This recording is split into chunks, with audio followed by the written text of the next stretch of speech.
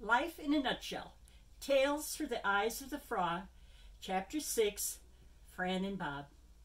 Today is Father's Day, 2021.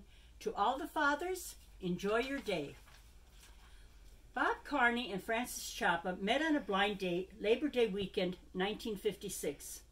When he knocked on the door that Sunday morning, noonday, I beg your pardon, her sister Wanda slipped $1 in her pocket in case she needed to get home alone. But the date went well. If Bob were alive today, he'd tell you it was love at first sight. He fell for the blonde, blue-eyed girl from Lincoln Heights, Taylor. We had been set up by an older cousin of Bob's, whom I had just met at a wedding the night before. He told Bob he had met the girl Bob should marry. We were engaged in 3 weeks and married 9 months after we met, and remained married for 51 years until Bob's death in 2008. My version? Who doesn't like to be in a whirlwind, being swept off their feet?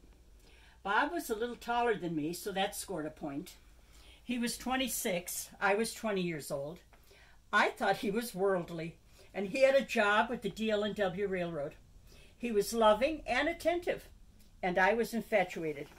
When I look back, I realized I did need someone like him. We were in love. Bob planned and executed our wedding for June 8th, 1957. It was beautiful. A priest relative of his performed the ceremony at my home church, St. Peter's and Paul's. We hired a polka band for the reception. We honeymooned in the Poconos, and our first home together was in Bloomfield, New Jersey. We immediately had a beautiful son, Timothy Francis. Another beautiful son, Kevin David, followed in 18 months. And then a third beautiful son arrived 16 months later. Can you believe 3 children under 3 years of age before our 4th wedding anniversary? We had lots of fun raising 3 boys. They were active in everything available, took music lessons, excelled in schoolwork. They went on their own after college, so I only feel responsible for the first 18 years, and those years flew by. It was hard for me, a demanding situation, but I believe I did okay. I always held the babies for feeding. Did you get my finger licking there? Okay. I always held the babies for feeding. No propping of the bottle for me. I tried to evenly distribute my time.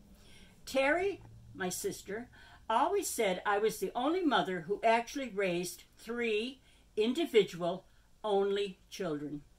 Bob was helpful. The only thing he would not do was feeding in the middle of the night.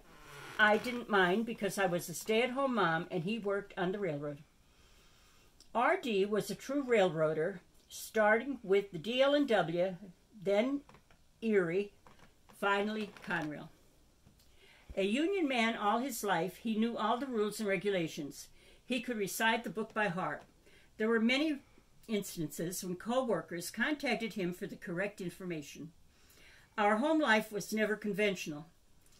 Being that R.D., as he was called on the job, led crazy on-call hours, the children and I adapted.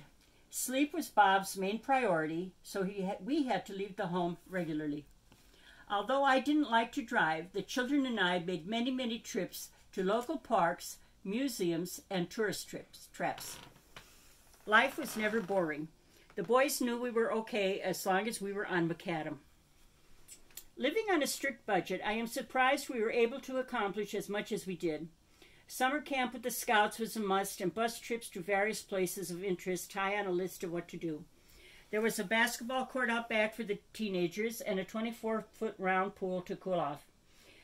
Friends were always welcome, and they recognized this. Our married life, centered on the children. They were wanted, welcomed, loved. They brought much joy into our lives.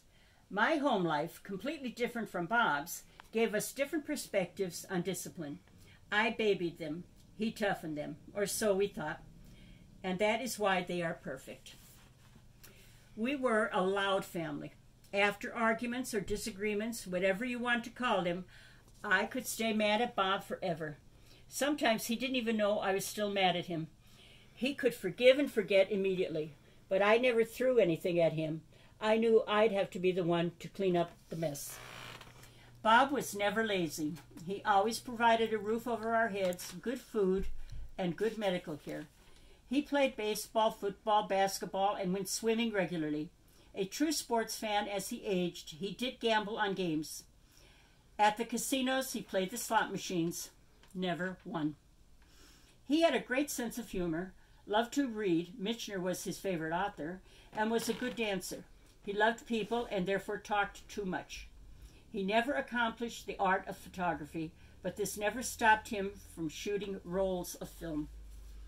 In the early years of my marriage, I belonged to a poker card club. We called ourselves WNO, Women's Night Out. Not much cards were played, but we had lots of laughs. Around 1970, I took a part-time job which lasted 18 years. I then went full-time until I retired in 2001, reaching the wonderful age of 65. In my professional life, I was a billing clerk, secretary, bookkeeper. I have tried many things.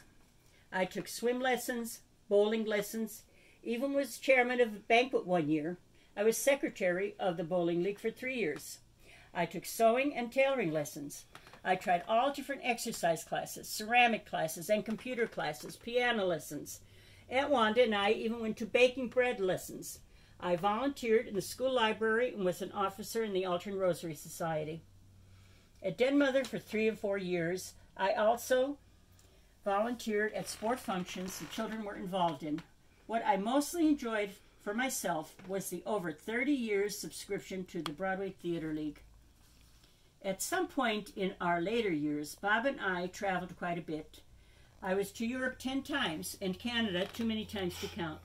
We did only one cruise to Alaska, but didn't care for the ocean voyage.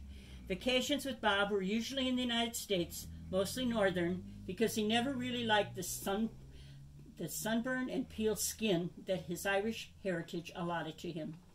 We had our share of happiness, joy, good times, bad times, job losses, and illnesses over the years. The glue that held us together was probably our need for each other, our Roman Catholic faith, and especially our precious children. Life is not the same since Bob passed away in 2008. Our genes live on in our children, 6 grandchildren, and we now have 3 great-grandchildren. Thank you, everyone, for being in my life. God bless you. Love to all.